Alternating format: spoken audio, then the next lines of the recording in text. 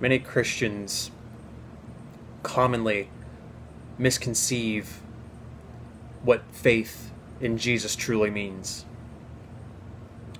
because anybody can say with their mouth that they believe in Jesus, that they love Jesus, but by their works, by their actions, by what they say, you'll know that they truly do not know Jesus, but rather they are honoring him with their lips, while their hearts are very far from him. Like Jesus says, "Lo here, lo," many will say, "Lo here, lo there is the kingdom. But behold, the kingdom of God is inside of you."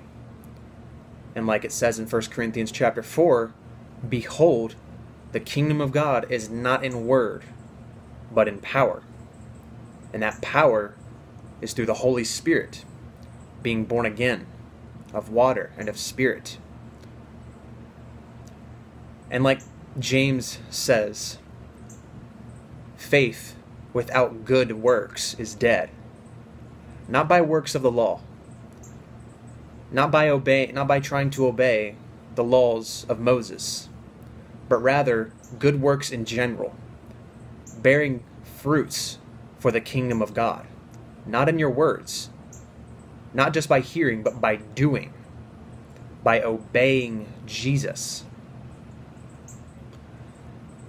And again, anybody can say that they believe in Jesus, but if they have not repented, if they have not been born again of water and spirit, and if they do not live by every word that proceeds forth from the mouth of God, they truly don't know him.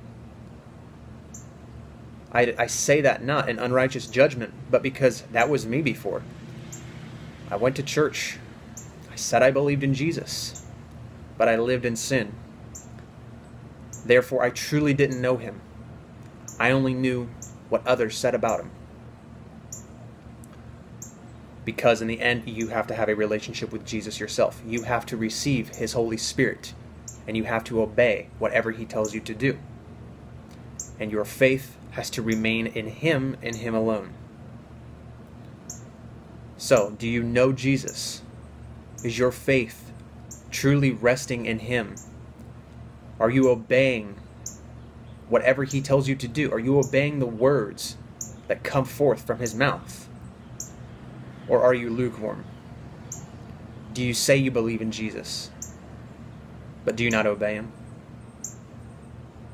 My friend, you must examine yourself to see whether or not you are truly in the faith. May the Lord Jesus Christ bless you.